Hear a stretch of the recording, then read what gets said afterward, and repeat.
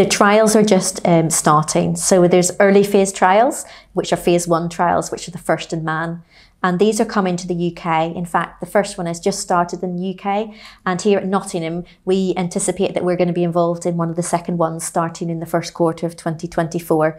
And these are looking at these people with rare genotypes to see if we can get personalised therapy called MRNA therapy. So that's the blueprint for making the protein delivered to the cells in the lung epithelium to improve the way the body processes salt. Our aspirations really are that it's going to be easy to deliver this medication, and it's been a lot of work being done to try and deliver these medications because the respiratory epithelial tissue is really hard to get into. So you need to use viral vectors to get them into the right cells, and there's lots of mucus on the surface of the airway, so it's difficult to get them here. So what we're hoping really is that people can tolerate the medication first of all, and that we can show that actually that it improves the symptoms, both in terms of the quality of life, the lung function, and also helps improve the sweat chloride levels, which is a marker of how the body's responding to the new treatments. So we envisage when people start these new therapies that they'll have produce less phlegm and have less cough,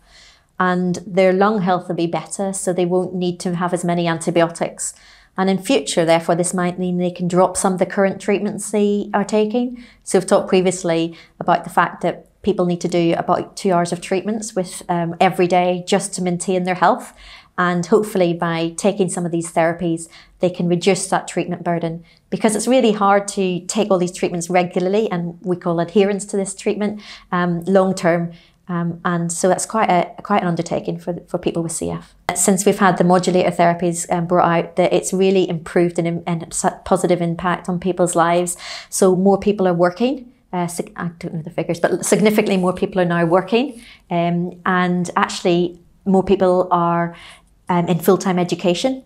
And we have people who are doctors and nurses and lawyers who are now with cystic fibrosis and are able to hold down the jobs and do that because they're not needing to take the time off work.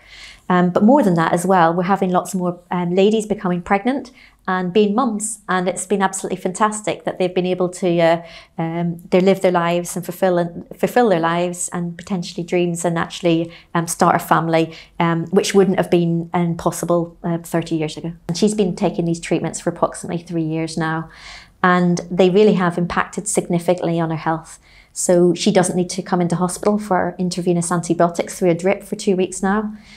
She's been able to come off some of her nebulized treatments, and these are the treatments that take an awful lot of time. So they take about two hours a day, and she's been able to come off those and maintain her lung health. And she's been able to go and she's done more sport, and she's been able to live her life and fulfill it unlimited, certainly less limited by her CF. I think it's a really exciting time. There's been huge improvements in how genomics have actually led to personalised care and improvement in lung health.